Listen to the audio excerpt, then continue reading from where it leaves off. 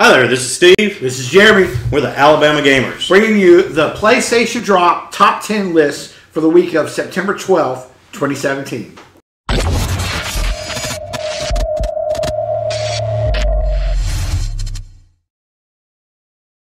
right, what do we got this week?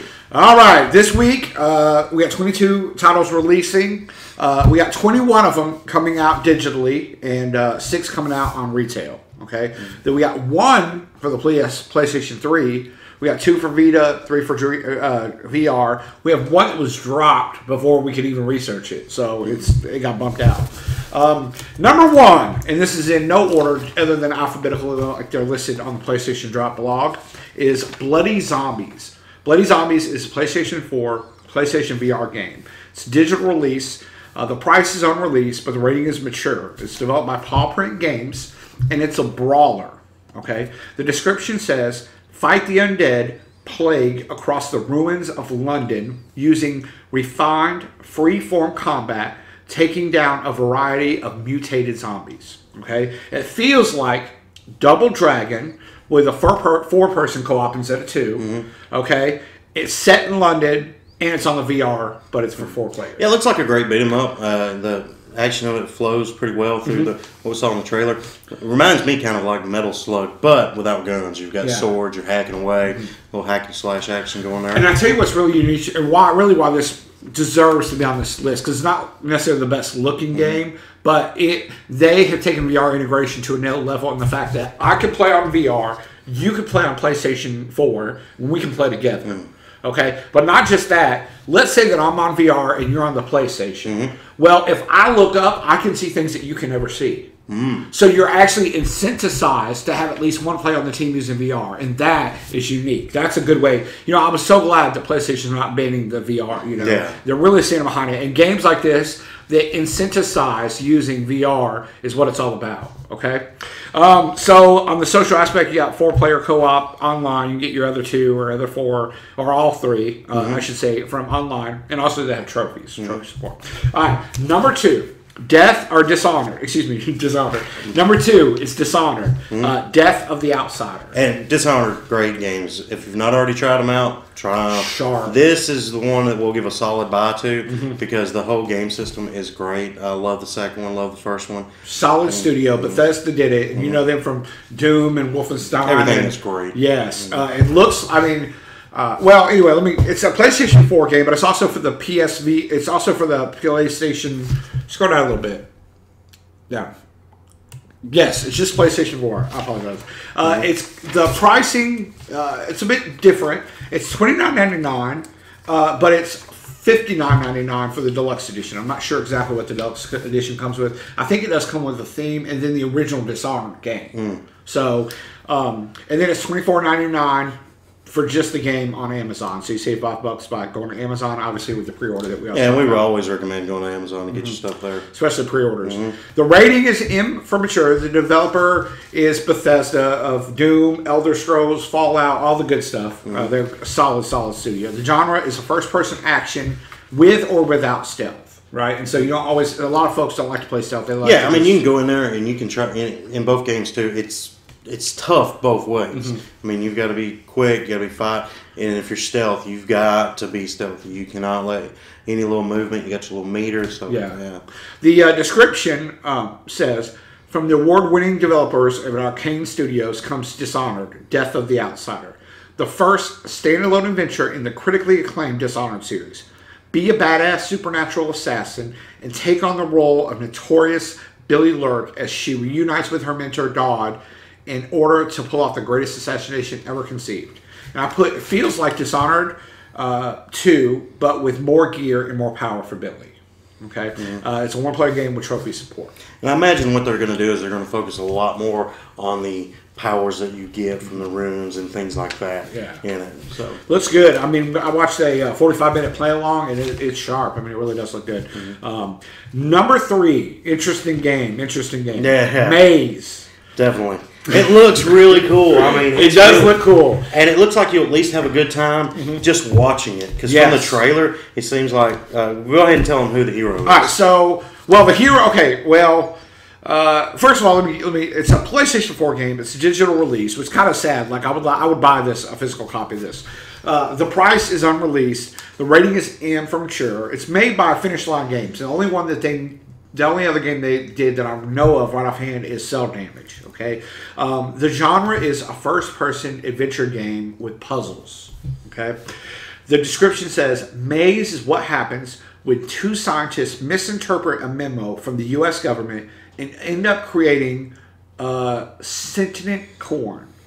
And do we mention the angry, condescending Russian robotic teddy bear or the unhinged albino cornstalk with an underbite? It's a lot to take in. And I put, it feels like a crazy Russian Ted from the movies Ted, okay, who's dressed in a Teddy Ruxpin outfit, who solves puzzles and works with corn, whose intentions are unclear. Mm-hmm.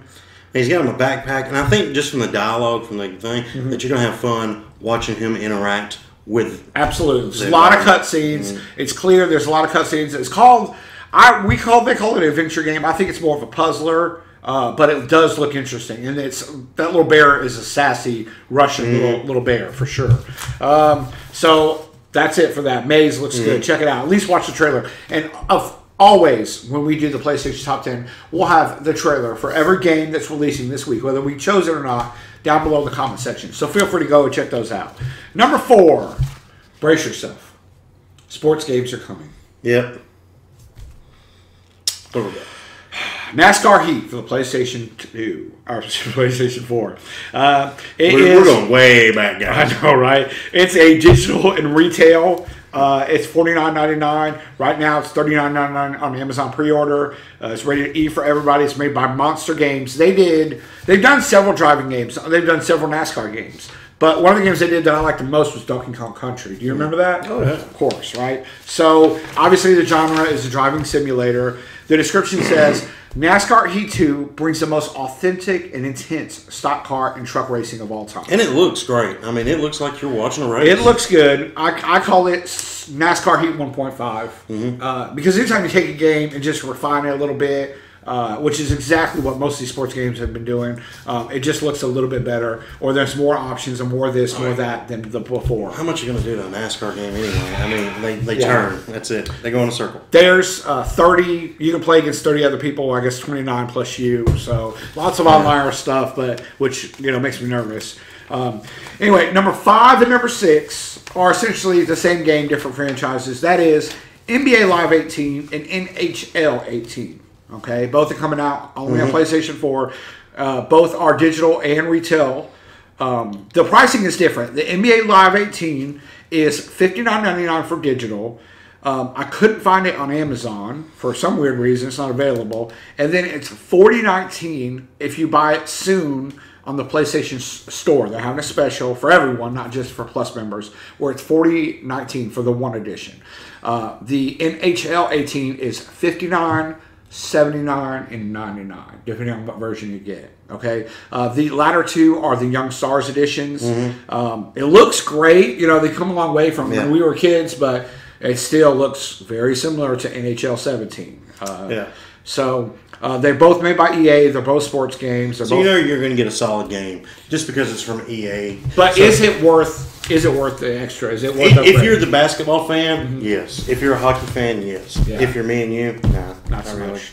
We're casual fans. We might watch a basketball game once it hits the playoffs, but that's iffy there. Yeah. The next one is Pro Evolution Soccer 2018. Now, so I've included this for several reasons. First of all, this used to be the FIFA killer. Before FIFA really took over, Pro Evolution Soccer by Konami was just the bomb. I mean, that's what people played. What's interesting about this game, look at that. They're dropping way back. So if you guys have not gotten rid of your PS3 and haven't upgraded to PS4, you can play. We get you a game this week. That's right. Yeah. There is one game for the PlayStation 3 this week, and this is it. It's a digital release. There is no retail, which of course is different from FIFA, where everybody lives in retail. Yeah. The price is $59.99, which to me is high, but whatever. And it's $69.99 for the Barcelona edition. Yeah, I think it's way too high because there's FIFA out there. because you're soccer fans, Yeah. they've already bought that. But listen, if you like soccer, there's a free demo. Go download it, play it for free, and see what you think. It's rated E for everyone. Obviously, Konami Digital did it. It's a sports game. The description says, where legends are made encapsulates the return of PES, or Pro Evolution Soccer, with new features, modes, and an unparalleled gameplay experience.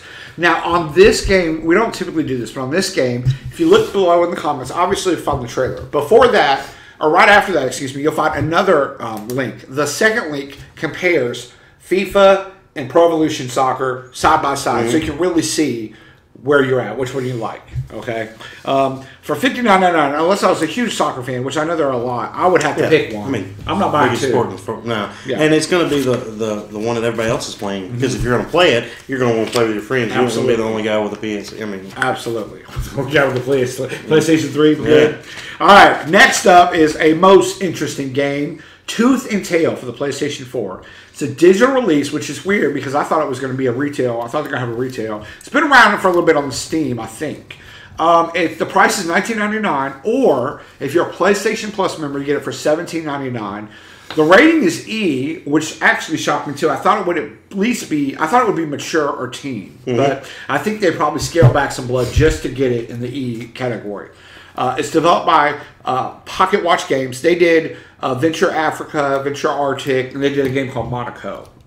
Those were all Steam games. The genre is a risk-like strategy guide. By the way, I make up all these genres, right? Unless it's JRPG, I just make it up, whatever it feels like to me.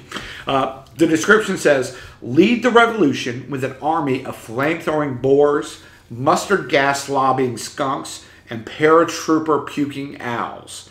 Tooth and Tail is a real-time strategy game featuring single-player play, online competitive play, split screen, and more.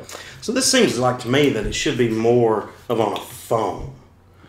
Like, it's one of those type games, right? I don't think a phone. Tower defense kind of games. Yeah. But maybe more expensive. Is that what it is? Okay. Because it kind of, part of it did remind me of Clash of Clans, which I wasn't a huge fan of, but a lot of people love it. So, build a base, lead your army, eat your enemies, right? And I tell you what's really interesting about this game is that the story, right? It has this story that's reminiscent of Marxism, that almost feels like it was ripped from the pages of the Orwellian classic Animal Farm, right? So the story is really a lot deeper than what the gameplay looks like, right? So I'm in it for the story.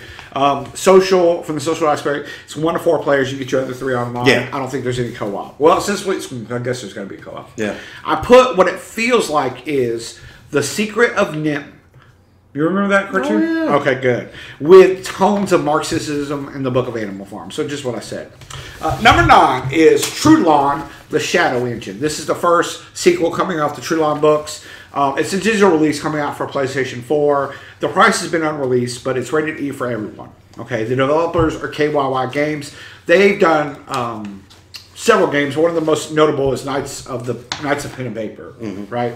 The description says, dive into Trulon, the Shadow Engine, featuring a unique card combat system that combines traditional deck management with random elements.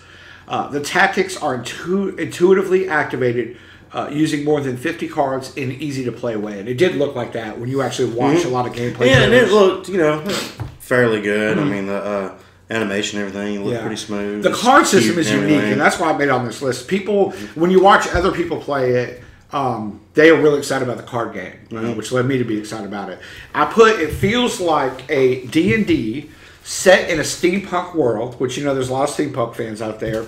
And it utilizes, of course, the unique card battle system. It does look great. It sounds great, too. The sound is good. Next up is Ys 8, Lacrimosa of Dana. Right? Congratulations. Knuckles.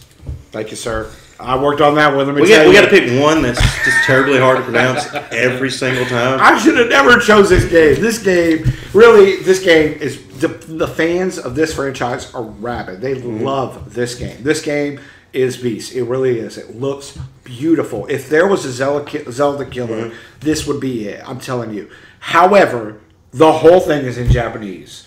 The whole thing. To watch Americans play it, they stumble through the words or whatever, but the story is good. The music is beautiful and melodic. But it is entirely in Japanese, and I have nothing for that. Like, Yeah. I would not waste 1 minute of my time outside of looking at the trailer and wishing that I could play it. Right? Yeah. So it's a digital and release, of course. The price is $59.99, which is about $10 higher than they normally are. It's $47.99 on Amazon pre-order. There is a free demo. So if you want to try it and see, I wonder if I can kind of feel my way through it, go play the pre-order or the demo, see if you like it. It's rated T for teen. The developers at NIS, they've done several Japanese JRPG games, including Tokyo Tattooed Girls, which is interesting. It raved. People really loved it. The genre, of course, is a JRPG. It says Ys returns with a brand new adventure for the first time in 8 years. Adol awakens shipwrecked and stranded on a cursed island.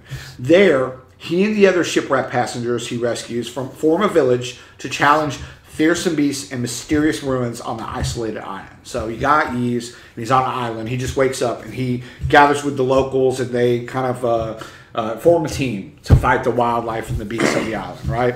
It feels like a beautiful Fantastic Four, or excuse me, Final Fantasy game. Except it's faster and it's quicker. The soundtrack is beautiful. I watched a lot of play on it. It looks really good. Not for me. Yeah. Not for me. Honorable mention is a double pack of games. Okay, so we got these are being released on a physical copy. These are games that have been out for a while. Mm-hmm. Inside and Limbo. Inside, of course, and Limbo, both of them are those 2D platformer games that have been critically rave reviewed. People absolutely love. They've won probably over 200 awards. Yeah, just looking at all the reviews, they're all 10 out of 10, 5 out of 5, 10 out of 10, whatever their scoring system is. It's ridiculous. Yeah, I mean, people love these games. I'm so glad. The reason I made honorable mention is because I'll tell you what they could have done is they could have ran them on that limited run games where they just make a few games and let people duke it out on eBay. Yeah. But they didn't, right? So they have a physical copy that you can go to Walmart or you can go to Amazon and pick up. You don't have to stay up all night to go to limited runs and buy it from them. And I love it. I love it. So I still haven't had a chance to play it. Super excited. And this will probably be the time I pick it up. Rarely do I buy the digital games. Like, I feel like if it's really good, they can make a retail copy, which is probably poor of me, but that's just what I do. So, what do you think? What are your solid buys? Solid buy, Dishonored. That's going to be the one that I'd say a solid buy. If you're a sports guy, you can check out those sports games. I'd say NBA Live is probably going to be the biggest one of them, but Dishonored would be my go out and get that. What I'm looking forward to, and this is a digital game, so I'm backstepping here, is Maize. Maize looks really interesting. You got a mouthy little teddy bear with these corn. They almost are like lemmings, but they have a motive, and like they're acting blank to you. I mean, but just there's watch something. the trailer, guys. Yeah. Watch the trailer, Maize. Yeah. All right, well, that's it for this week. That is what we think are the 10 best PlayStation games that are coming out this week. All right, so from Alabama. See you guys later. Like, subscribe, share, comment. Let us know what you guys are thinking. If you've checked out some of these games, leave us a comment. We'll talk about it. All right. Roll Tide.